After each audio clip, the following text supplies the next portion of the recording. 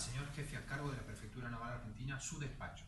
Tengo el agrado de dirigirme a usted en relación a la causa número 1999/12, caratulada Boudou, Amado y otros, su enriquecimiento ilícito que tramita ante este Juzgado Nacional en lo Criminal y Correccional Federal número 4 a mi cargo, Secretaría número 7 a cargo del doctor Diego F. Arce, a fin de solicitarle que proceda en el día de la fecha con habilitación de día y hora hábil al allanamiento del domicilio situado en la calle Macacha Güemes 330, segundo C de esta ciudad, al efecto de proceder a la inmediata detención de Amado Boudou, argentino, con DNI número 16012-714, nacido el 19 de noviembre de 1962, hijo de Amado Rubén Boudou y Azul Sapín Costa Álvarez, divorciado, licenciado en Economía.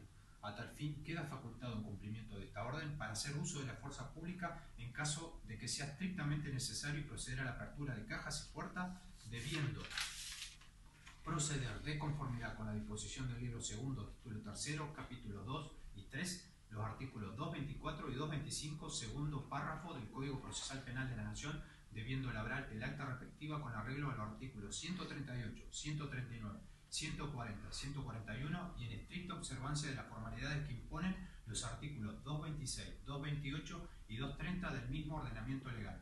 Saludo a usted muy atentamente. Ariel Lijo, juez federal, Juzgado Federal Criminal y Correccional número 4, Secretaría número 7, firmado Diego Fernando Arce, secretario federal.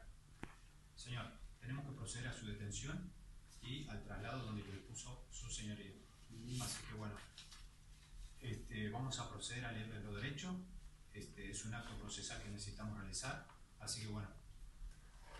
Sí.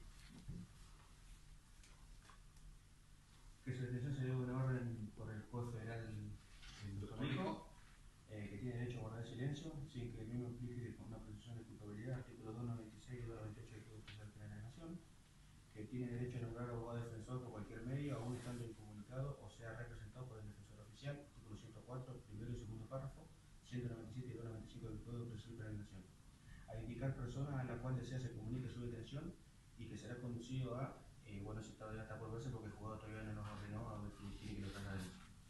Señor Boudou, ¿tiene su DNI? ¿Su documento? Por favor.